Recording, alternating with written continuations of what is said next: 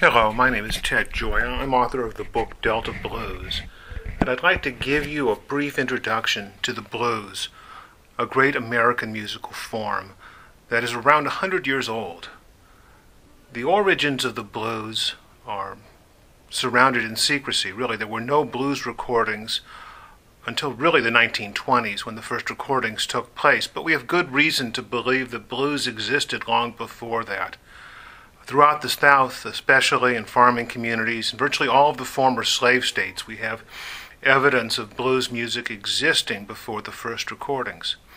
Now, what is the blues? Well, essentially, the blues is a different kind of sound. It's a combination of major and minor. When played musically, it sounds something like this.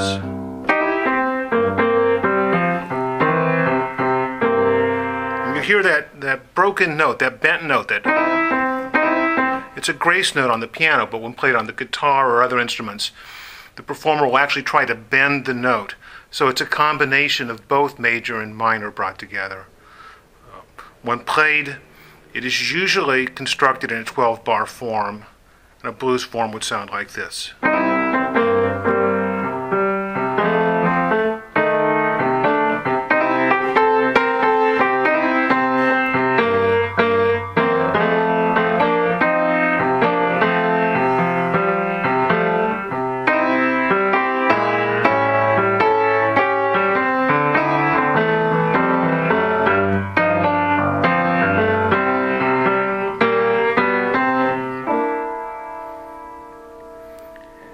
In the 1920s, we have two different types of blues that spread throughout the United States. We have what's known as the classic blues. A lot of this was recorded in the Northeast, in New York, tended to be performed by female singers. They were usually accompanied by piano or by a small jazz band.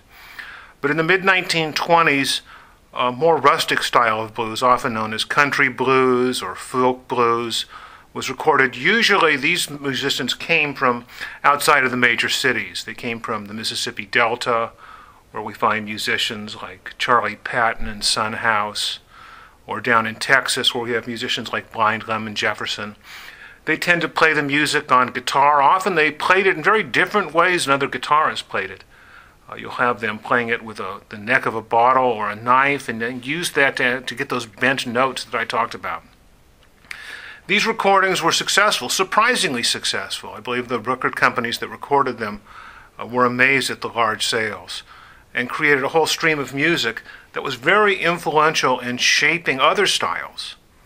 So you begin to see popular songs take on elements of the blues in the 1920s and 1930s.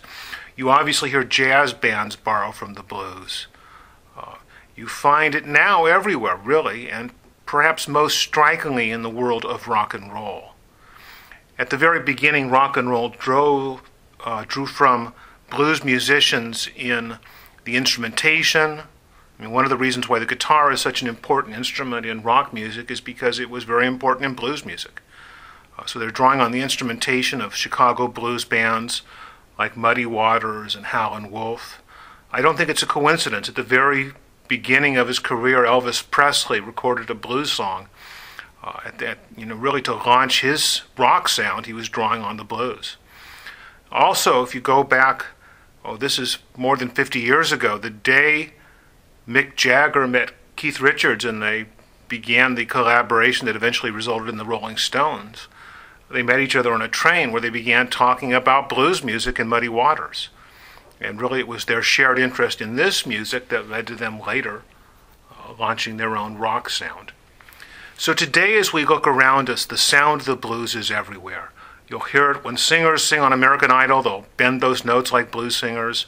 You'll hear it in church music. You'll hear it obviously in the old spiritual tradition which performed today. You have that same kind of blues sensibility. You hear it on the popular music on the airwaves.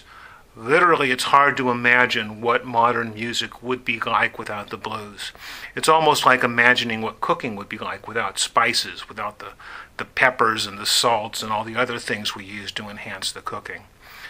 So I encourage you to enjoy the blues music. Listen to it not just in the rock forms where you might hear it on the airwaves, but seek out some of these great pioneers of blues music and the great legacy that they left us.